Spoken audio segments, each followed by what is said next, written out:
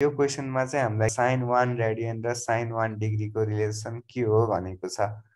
अब यो कुरा चाहिँ अहिले हामी जस्ट क्याल्कुलेटर युज गर्न सिक्न खोजेको, त्यसैले क्याल्कुलेटर युज गर्नको लागि जस्तै मलाई सपोज sin 1 डिग्रीको भ्यालु निकाल्नु छ भने मैले त sin 1 भनेर हान्छु, तर यो डिग्रीमा राख्यौँ कि रेडियनमा राख्यौँ भनेर क्याल्कुलेटरलाई बुझाउनको लागि यहाँ हामीले माथि फिक्स गर्नुपर्ने हुन्छ। यहाँ अहिले r लेखिरहेको छ, यदि मैले यत्तिकै इक्वल्स टु थिचेँ भने sin 1 रेडियनको भ्यालु आउँछ। जस्तै sin 1 रेडियनको भ्यालु कति आउँदो रहेछ 0.84। त्यसै गरी sin 1 डिग्रीको भ्यालु निकाल्नु पर्यो भने हामी सेटअपमा जानु पर्यो, त्यसको लागि सिफ्ट सेटअप र डिग्रीमा जानु पर्यो। अब इक्वल्स टु थिचौँ, sin 1 डिग्री भनेको 0.017 हुँदो रहेछ। अब पुरानो भ्यालु हेर्नु पर्यो भने यहाँ रिप्लेमा माथि प्रेस गर्न सकिन्छ। यो भनेको sin 1 रेडियन हामीले निकालेको 0.84, अहिले हामीले डिग्रीमा राख्दा चाहिँ 0.017 भनेपछि sin 1 रेडियन चाहिँ sin 1 डिग्री भन्दा ठुलो हुँदो रहेछ, त्यसैले यसको एन्सर भयो बी। त्यसै गरी सपोज मलाई यो क्वेसन चाहिँ अहिले जस्ट क्याल्कुलेटरबाट गर्नु छ सिक्नको लागि भनेपछि अब यो क्वेसनमा चाहिँ मैले x को कुनै एउटा भ्यालु राखिदिन्छु। जस्तै मलाई cos इन्भर्स हान्नको लागि cos इन्भर्सको कलर त सिफ्टसँग म्याच हुन्छ, यदि मैले सिधै cos हाने भने cos मात्रै दबिन्छ। अब cos इन्भर्सको कलर र सिफ्टको कलर म्याच हुन्छ, त्यसैले सिफ्ट अनि cos inverse minus suppose x को भ्यालु मैले 0.5 भनेर राखेँ, ब्राकेट क्लोज गर्नु पर्यो, माइनस साइन इन्भर्स यता छ तर साइन इन्भर्सको कलर चाहिँ सिफ्टसँग म्याच हुन्छ, त्यसैले सिफ्ट अनि यसमा प्रेस गर्नु पर्यो। अब 0.5 भनेर हाने भने यसको भ्यालु हाम्रो आयो 90। 90 किन आइरहेछ त भन्दा इन्भर्सले दिने आउटपुट भनेको एङ्गल हो। अहिले हाम्रो क्याल्कुलेटर चाहिँ डिग्री मोडमा भएको कारणले यसको भ्यालु 90 डिग्री आइरहेको छ। अब सपोज मलाई पाईको टर्ममा चाहियो भने फेरि हामी सेटअपमा जानु पर्यो, सेटअपको कलर र सिफ्टको कलर म्याच हुन्छ, त्यसैले सिफ्ट सेटअप अनि हामी 4 मा गयौँ भने अब यसले एन्सर चाहिँ रेडियनमा दिन्छ π/2। यो क्वेसनको एन्सर चाहिँ अप्सन ए भयो। त्यसै गरी सपोज मलाई प्रिन्सिपल भ्यालु निकाल्नु छ, यो इन्भर्स ट्रिग्नोमेट्रिक फङ्सनमा हुन्छ यो क्वेसनहरू। अहिले चाहिँ हामी क्याल्कुलेटर युज गर्न सिकिरहेछौँ, त्यसैले यो क्वेसनलाई चाहिँ फन्डामेन्टल कन्सेप्टबाट नगरेर जस्ट क्याल्कुलेटरसँग चाहिँ फ्यामिलियर हुनको लागि यो क्वेसन क्याल्कुलेटरबाट गरौँ। मलाई cos इन्भर्स हान्नु छ, cos इन्भर्सको कलर र सिफ्टको कलर म्याच हुन्छ, त्यसैले सिफ्ट cos इन्भर्समा जाम। अब एउटा ब्राकेट ओपन भइरहेको छ, अब भित्र मैले cos हान्नु छ, cos। अब यो 3π/4 भनेको यदि पाईमै राख्ने हो भने क्याल्कुलेटर रेडियन मोडमा राख्नु पर्यो, यदि डिग्री मोडमा राख्ने हो भने चाहिँ पाईको ठाउँमा चाहिँ 180 भनेर राख्दा हुन्छ 3। अब पाई हान्नको लागि चाहिँ यहाँ छ, पाईको कलर र सिफ्टको कलर म्याच हुन्छ, त्यसैले सिफ्ट अनि पाई डिभाइडेड बाई 4। अब एउटा कुरा के बुझिराखौँ भन्दा यहाँ दुईटा स्टार्टिङ ब्राकेट छ, त्यसैले हाम्रो क्लोजिङ ब्राकेट पनि दुईटा हुन्छ र यसको भ्यालु मैले प्रेस गरेँ भने 3π/4 आयो। यसको एन्सर चाहिँ अप्सन ए भयो। त्यसै गरी क्वेसन नम्बर 2 मा हेरौँ, यसमा चाहिँ साइन इन्भर्स sin 2π/3 छ।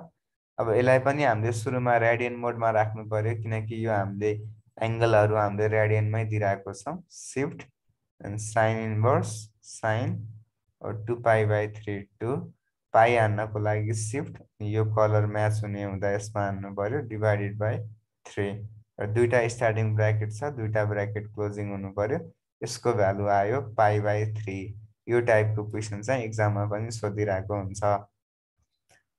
अब मैले चाहिँ क्याल्कुलेटरमा चाहिँ समेसन पनि कसरी प्रेस गर्ने भनेर चाहिँ सिकाउन खोजेको। जस्तै यो क्वेसनहरू गर्दा चाहिँ क्याल्कुलेटरले अलिकति टाइम चाहिँ लगाउँछ होला, 30 सेकेन्ड जति अथवा 35 सेकेन्ड जति लाउँछ होला, तर मैले चाहिँ क्याल्कुलेटर युज गर्न चाहिँ मात्रै सिकाउन खोजेको हुँदा यो क्वेसन पनि म क्याल्कुलेटरमा राखेर गर्न सिकाउँछु। यिनीहरूलाई नर्मली पनि गर्न सकिन्छ। अहिले चाहिँ हामी क्याल्कुलेटर कसरी युज गर्ने, यसको बेसिक फङ्सनहरू के हो भन्ने कुरा बुझ्न गइरहेको हुँदा चाहिँ मैले त्यस्तै टाइपको क्वेसनहरू ल्याएर चाहिँ स्लाइडमा राखेको छु। अब यसमा मलाई सुरुमा त समेसन चाहियो हो। समेसन हामीले यहाँ हेर्न सक्छौँ, यो लगवाला बटनमा छ। त्यसैले यो बटनको यो समेसनको कलर र सिफ्टको कलर म्याच हुन्छ। त्यसैले मैले सुरुमै यसलाई प्रेस गरेँ भने त लगवाला दबिन्छ, तर मलाई लग चाहिएको होइन। त्यसैले सिफ्ट अनि यसमा गयो भने अब समेसन आयो। समेसन आउँदा चाहिँ यहाँ एउटा ब्र्याकेट स्टार्टिङ एउटा ब्र्याकेट क्लोजिङ भइरहेछ भनेपछि यो भित्रै बसेर हामी काम गर्नुपर्ने हुन्छ। अब मलाई साइन अब एक्स हान्नु पर्यो, त्यसको लागि चाहिँ एक्स यता छ, एक्सको कलर र अल्फाको कलर मिल्छ, त्यसैले अल्फा एक्स भनेर राखेँ। र यदि मैले यस्तो मात्रै गरेँ भने क्यालकुलेटरले सिन्ट्याक्स एरर देखाउँछ, किनकि यो बाहिरको दुईटा ब्र्याकेट भनेको त समेसनको लागि आएको वाला ब्र्याकेट हो।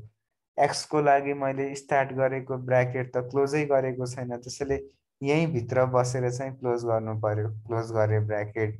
यदि कसैले बाहिर आएर क्लोज गर्छौ भने त्यो चाहिँ मिस्टेक हुन्छ, किनकि यो बाहिरको दुईटा ब्र्याकेट त अलरेडी समेसनको लागि त्यहाँ क्यालकुलेटरले दिएको बााउन्ड्री हो। यो भित्रै चाहिँ हामीले क्लोज गर्नुपर्ने हुन्छ। र मलाई 0 देखि 360सम्म चाहिरहेको छ र हामीले हेर्न सक्छौँ एक्स चाहिँ डिग्रीमा छ, त्यसैले हाम्रो क्यालकुलेटर पनि डिग्रीमा हुनु पर्यो। अहिले हेरिरहेको छौँ स्क्रिनमा 8 देखिरहेछ, त्यसैले डिग्रीमा लग्नको लागि सेटअपमा जानुपर्छ। सेटअपको कलर र सिफ्टको कलर म्याच हुन्छ, त्यसैले सिफ्ट सेटअपमा जाम र 3 मा चाहिँ डिग्री छ। अब इक्वल्स टु थिच्यो भने यसको भ्यालु आउन एकछिन टाइम लाग्छ होइन, तर क्यालकुलेटरले भ्यालु चाहिँ दिन्छ। यसको भ्यालु आयो -4.4 इन्टु 10 को पावर -11। अब 10 को पावर -11 भनेको 0.000011 त्यस्तो 44 त्यस्तो भ्यालु भयो, धेरै जिरो भएको, त्यसैले यो भनेको अलमोस्ट 0 भयो यसको एन्सर। त्यसै गरी मलाई ठ्याक्कै 0 आएन, तर 10 को पावर -11 भनेको त अलमोस्ट 0 भयो। त्यसै गरी यो पनि मलाई प्रेस गर्नु छ भने सुरुमा समेसन हान्नको लागि सिफ्ट अनि यसमा जानु पर्यो र लग मात्रै देख्यौँ भने अबदेखि हामीले चाहिँ त्यो एलएन हो भन्ने बुझ्नुपर्छ म्याथमेटिक्समा। त्यसैले एलएन अब भित्र मलाई हान्नु सुरुमा फेरि बुझौँ, सिफ्ट समेसनमा जाम, यो दुईटा ब्र्याकेट भित्र बसेर हामी काम गर्नुपर्छ, योभन्दा बाहिर जान पाइँदैन। अब मैले चाहिँ लग हाने भने लग हान्न पाइएन, एलएन हान्नु पर्यो, किनकि लग भनेको एलएन हो।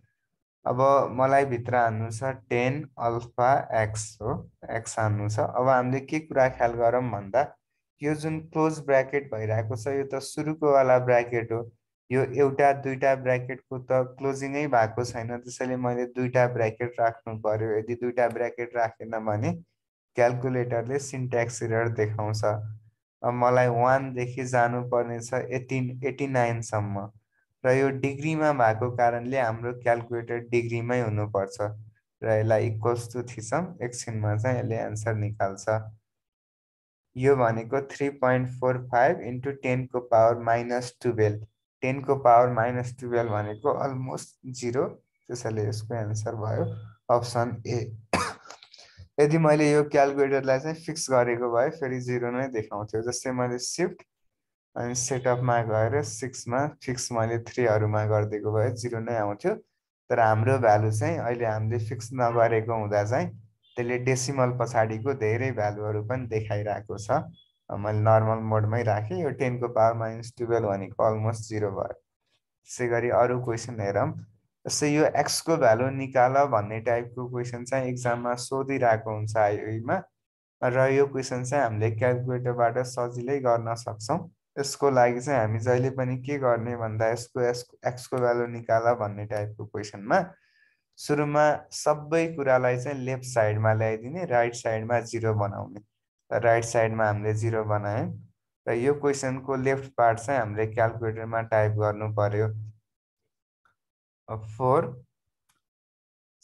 अब मलाई साइन इन्भर्स चाहिरहेको छ, साइन इन्भर्स र सिफ्टको कलर म्याच हुन्छ, त्यसैले shift sign inverse alpha x plus cos इन्भर्सको colour र सिफ्टको कलर म्याच हुन्छ, सिफ्ट कस inverse alpha x minus pi छ। पाई हान्नको लागि पाईको कलर र सिफ्टको कलर म्याच हुन्छ, त्यसले सिफ्ट पाई।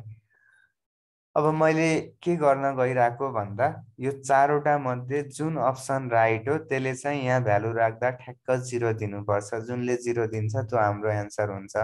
अब हामीले एक्स नै नराखेर एकचोटि 1/5 राखेर चेक गर्दा हुन्थ्यो, एकचोटि 1/2 राखेर चेक गर्दा हुन्थ्यो, तर त्यसरी हामीलाई धेरै टाइम लाग्छ। त्यसैले हामीले चाहिँ यो क्याल्क फङ्सन चाहिँ युज गर्न खोजेको। सुरुमा एक्स नै राख्यौँ।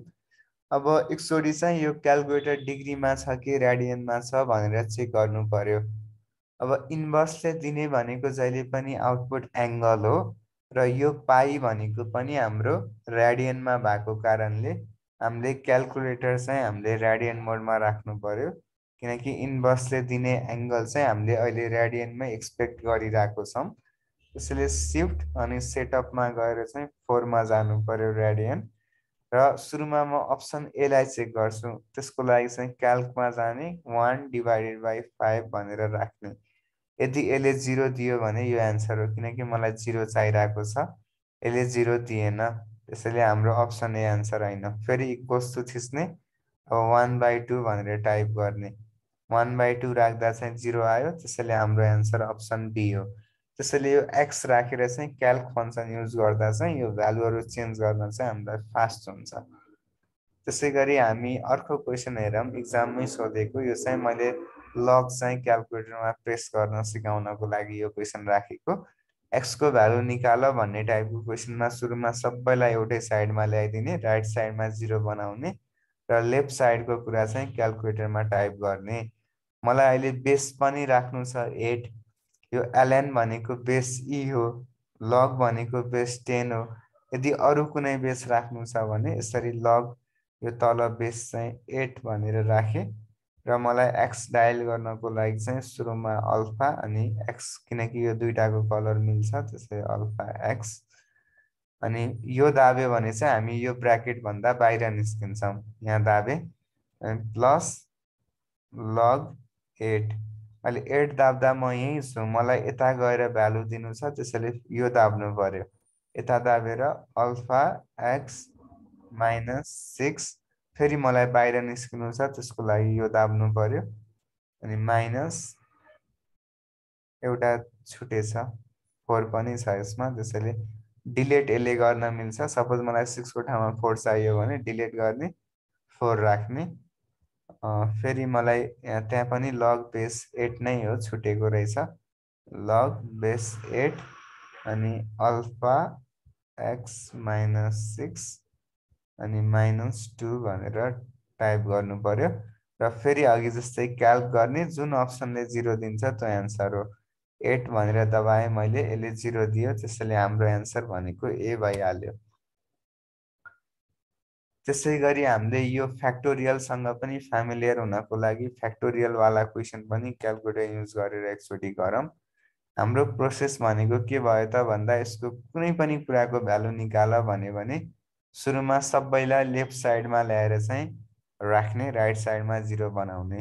अब मलाई यहाँ डिभाइड गर्नु छ, यदि यसरी यो ब्राकेट राखेर 8 अनि फ्याक्टोरियल यहाँ छ, सिफ्टको कलरसँग मिल्छ, shift factorial -6 shift factorial and bracket close divided by, यसरी हान्नु पर्यो भने अलिकति नराम्रो, हामीलाई क्यालकुलेसन गर्न पनि गाह्रो, त्यसैले डिभाइड यसरी नहान्ने, हामीसँग यो बटनको चाहिँ युज गर्ने। मलाई 8 फ्याक्टोरियल हान्नु छ, सिफ्ट फ्याक्टोरियल -6 फ्याक्टोरियल यसमा छ, यसको कलर मिल्छ, फ्याक्टोरियल डिभाइडेड बाई आर मलाई थाहा छैन, सपोज एक्स राखिदिँदा भयो, अल्फा एक्स, यसको पनि फ्याक्टोरियल राख्नु छ।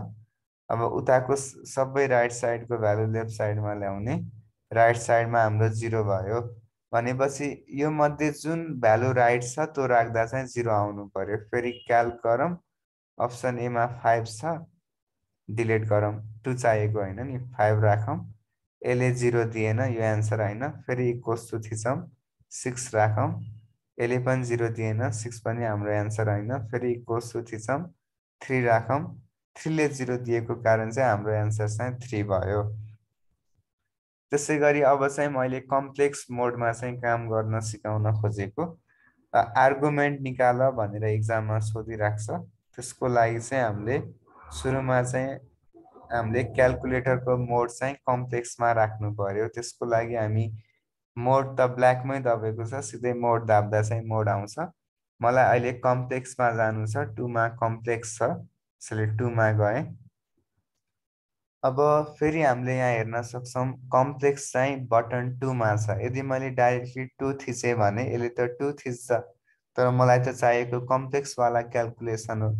कम्प्लेक्सको कलर र सिफ्टको कलर म्याच हुन्छ, त्यसैले सिफ्ट टूमा जाम। मलाई आर्गुमेन्ट चाहिरहेको हो, त्यसैले वानमा जाम।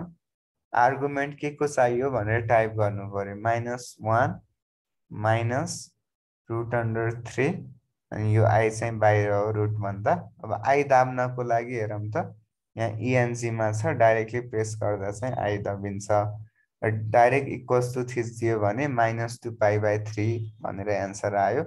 यो भनेको चाहिँ एन्सर डी भयो। इक्जाममै सोधेको क्वेसन यति सजिलै हाम्रो क्यालकुलेटर युज गर्न जान्दा चाहिँ मिलिरहेको छ। अहिले मेरो यो पाइमा एन्सर किन आइरहेको छ भन्ने कुरा पनि हामीले बुझ्नुपर्छ। क्यालकुलेटर रेडियनमा भएको कारणले एन्सर पनि रेडियनमा आइरहेको छ।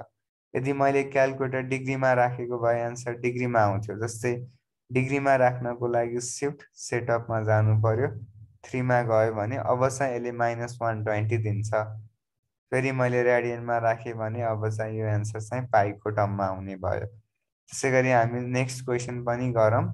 आर्गुमेन्ट अफ 1 माइनस आई, यसको लागि चाहिँ हामीले कम्प्लेक्स क्यालकुलेसन हो, त्यसैले हाम्रो कम्प्लेक्स मोडमा त गइसकेको छ।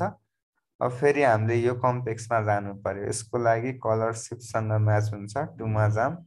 1मा आर्गुमेन्ट 1 माइनस आई, यसको आर्गुमेन्ट चाहिँ हाम्रो कति आयो त -π/4। हाम्रो रेडियन मोडमा राखेको कारणले चाहिँ -π/4 भनेर आयो। त्यसै गरी हामी यो इक्जाममा सोधेको यो क्वेसन चाहिँ अब हेरौँ।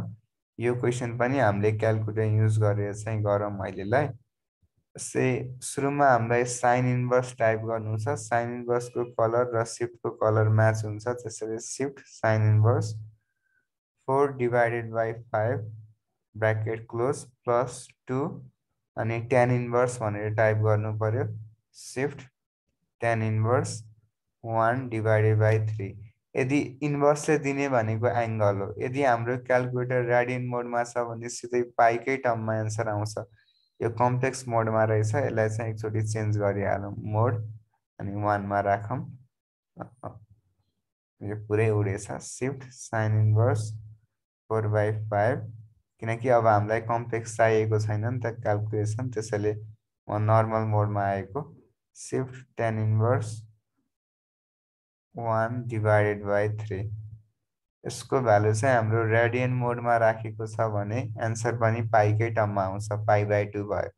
यदि मैले क्यालकुलेटर डिग्रीमा राखेँ भने, जस्तै 3मा गएँ भने एन्सर चाहिँ अब 90 भनेर आउँछ। त्यसैले डिग्रीमा राख्दा के भइरहेको छ, रेडियनमा राख्दा के भइरहेको छ भन्ने कुरा बुझ्न चाहिँ जरुरी छ। अब आजको लागि यो लास्ट क्वेसन हेरौँ। मलाई यसको चाहिँ डोमेन निकाल्नु छ। यो डोमेन पनि क्यालकुलेटरबाट एकचोटि युज गर्न सिकौँ। जस्तै सुरुमा त यो क्वेसन टाइप गर्नु पर्यो, लग, मलाई बेस 4 चाहिरहेको छ, 4 भित्र फेरि log 3 चाहिरहेको छ, त्यसैले यो वालै थिच्नु पर्यो, log 3 अनि भित्र हाम्रो अल्फा x भनेर राख्नु पर्यो। हाम्रो दुईटा स्टार्टिङ ब्राकेट, दुईटा क्लोजिङ ब्राकेट, त्यसैले ठिक छ। अब हामी के गर्ने भन्दा, डोमेन भनेको त के हो, जुन x को जुन भ्यालु राख्दा चाहिँ फङ्सनको चाहिँ आउटपुट आउँछ। अप्सन ए देखि हामी चेक गरौँ। जस्तै क्याल्क गरौँ। अप्सन एले के भनिरहेको छ भन्दा 1/3 भन्दा ठुलो भ्यालु भनिरहेको छ। एकचोटि 1/3 राखेर हेरौँ। 1/3 राख्दा त यसको भ्यालु आइरहेको छैन, त्यसैले यसले भन्न खोजेको कुरा ठिक छ। हाम्रो 1/3 भनेको हाम्रो यो भनेको 0.33 भनेर भयो। तर मैले सपोज यसले त 0.33 भन्दा ठुलो भ्यालु भनिरहेछ। अब मैले चाहिँ 0.3 भन्दा जस्ट ठुलो भ्यालु दिएर चेक गर्छु। मेरो यो भ्यालु उडेछ, लग अल्फा 3, अल्फा हान्नु परेन, सिधै 3 अनि अल्फा x। क्याल्क सुरुमा हामीले 1/3 मा चेक गर्दा चाहिँ हाम्रो भ्यालु आएन, त्यसैले 1/3 ओपन भएको ठिक छ। अप्सन बीले 1/3 क्लोज गरिरहेको छ, अप्सन बी एन्सर होइन। 0.33 भन्दा ठुलो भ्यालु सपोज मैले 0.5 भनेर राखेँ। 0.5 राख्दा चाहिँ म्याथ इरर आयो भनेपछि 0.5 यसको डोमेनमा पर्दैन, तर अप्सन ए भित्र त 0.5 पनि छ, त्यसैले अप्सन ए एन्सर भएन। अप्सन बी त यत्तिकै एन्सर किन भएन भन्दा अप्सन बीले चाहिँ 1/3 क्लोज गरेको छ भनेपछि 1/3 राख्दा भ्यालु आउनु पर्यो। राखेर हेरौँ 1/3 1/3 राख्दा त भ्यालु आउँदैन, त्यसैले अप्सन बी पनि एन्सर होइन। अप्सन सीले 0 भन्दा ठुलो भनिरहेको छ, तर अघि हामीले अप्सन ए चेक गर्दा के थाहा पायौँ त भन्दा 0.5 मा त भ्यालु आउँदैन, त्यसैले एबिसी एन्सर होइन भनेपछि त डी एन्सर हुनु परिहाल्यो। 1 भन्दा ठुलो भनेको छ, 1 भन्दा ठुलो जतिसुकै भ्यालु राखौँ, 5000 भनेर राखौँ, यसको भ्यालु आउँछ होइन, त्यसैले एन्सर डी भयो।